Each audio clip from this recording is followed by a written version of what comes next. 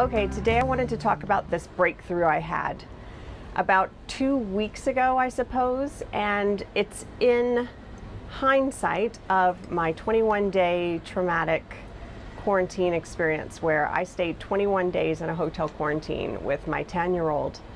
And coming out of that and then having my 50th birthday celebration, I seemed to get some bad body image mantras going in my mind. Things I would glare at in a reflection or a mirror and just be disappointed in myself and just not like. And I would, just have these thoughts that would just run through, and it became this pattern until about 2 weeks ago. It was the end of a yoga session where you lay in stillness and allow your body time to reacclimate all the movements you've done and the flows you've done in yoga. And in that quietness, you usually are talked through to relax parts of your body, usually from the head down. And I found myself in that moment telling myself, I love my face. Better yet, I love my eyes, because I'm seeing how they're getting more sunken in and getting that more mature look. I love my nose. It's always been a feature that stood out to me that I probably liked least about myself. My skin, that I love my skin.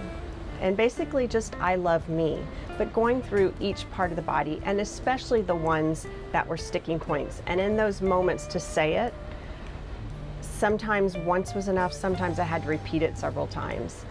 And I tell you, after working all the way through my body, and as intimate details as you want to, because it's just you, be honest with yourself and release love into every part of your body. And it's been 2 weeks now, and still when I talk about it, I get this mushy feeling. It really impacted me and really released some love back into myself. And I think we can all use that, given our situation with COVID and what's going on in the world, our relationships. I think when we start coming at all of these outside angles from a better place within, of course, we're going to have more beauty, we're going to have more joy, we're going to have better relationships, more love to share. Another point on this topic is I did a singing bowl session with a friend of mine, and I was the participant and on the receiving end. And so these vibrations help to reset the molecules and have an impact. And I know to some of you that seems very airy-fairy, new agey, but I've been looking into it and just thinking, our natural world and what we're made up of, just taking it more seriously and really giving thought to it. Water is important, the vibrations in our universe, it all comes into play, and not to mention the words we release over ourselves and the thoughts we allow to release over ourselves. Just want to leave you with those thoughts. And I'll follow this up with a breathwork segment where we go through and do exactly what I just said, release love into every part of the body.